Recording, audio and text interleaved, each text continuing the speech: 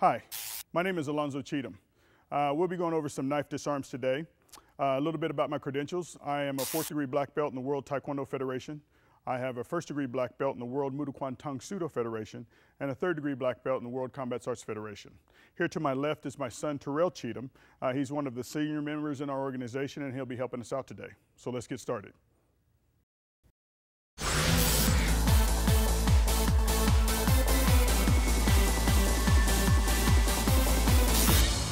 Okay, the first technique we're going to use is a knife to the throat technique. Mr. Cheatham. With the knife being at your throat, one of the first things you want to remember is that if you are going to engage with it, you are going to have to make sure that it gets off of your throat. Also, as the knife is here, we're going to raise our hands up. We're not going to have our hands too far away from the weapon. We're going to just raise it straight up, but not like we're actually going after the weapon. We're going to raise up like a submission move. From here, I'm going to take my left hand, put it over top. My right hand goes underneath. What I'm going to do is I'm going to immediately fold him into a joint lock, which actually gets his body into the position that I actually really want him in. From here, I'm going to use the web of my hand and strip the puño of the blade to strip it off. From here, I'm going to come directly back behind his elbow, and I'm going to lift it, which is going to create another lock and a throw. Very simple technique. Grab the knife. A little bit faster this time. From here, my hands come up. Remember, I want to get the knife off of my neck.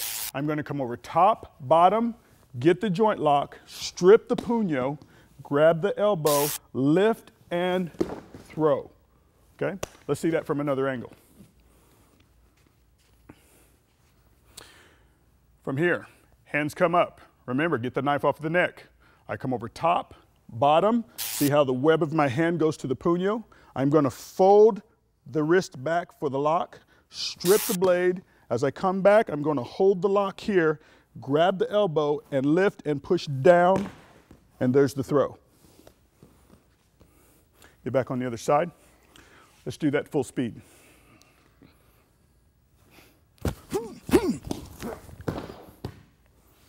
Very good.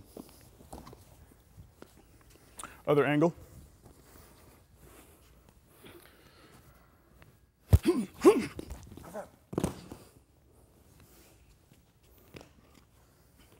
And that is the first technique.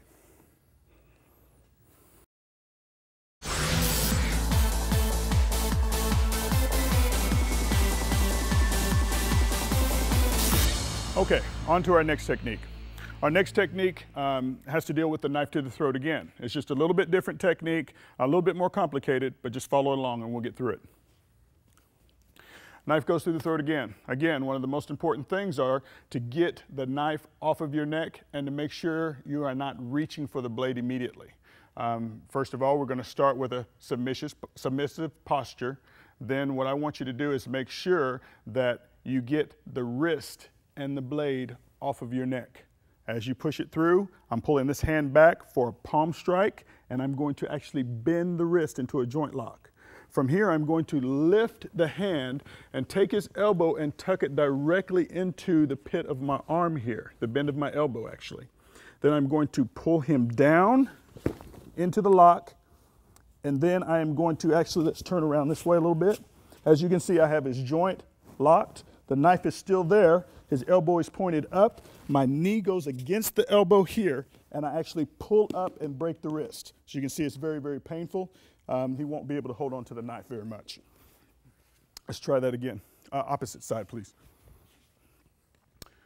Knife is to the throat. Hands come up, submissive posture.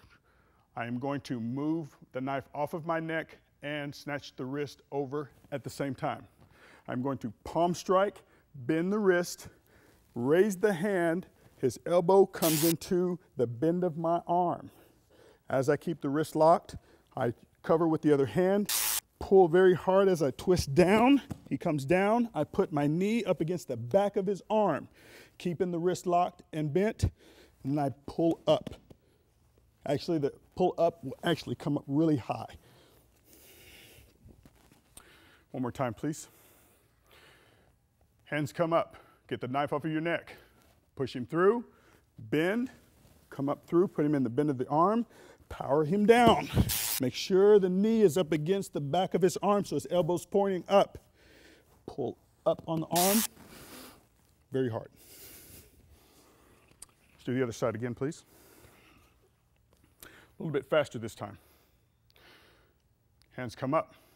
Snatch it off. Palm strike bend. Come through. Take him down. Pull up. This side again. Hands up, off, bend, take him down, pull him up. Okay. One more time. Hands come up. 1, 2, take him down, bend up. One of the things I want to note on this technique, a lot of times some guys have real powerful wrists. If that is the case, and you take it off and you palm strike and you don't get the bend, add a little punch to the back of the hand. Then go directly back into it. Finish the technique. It's very good. That's the end of our second technique.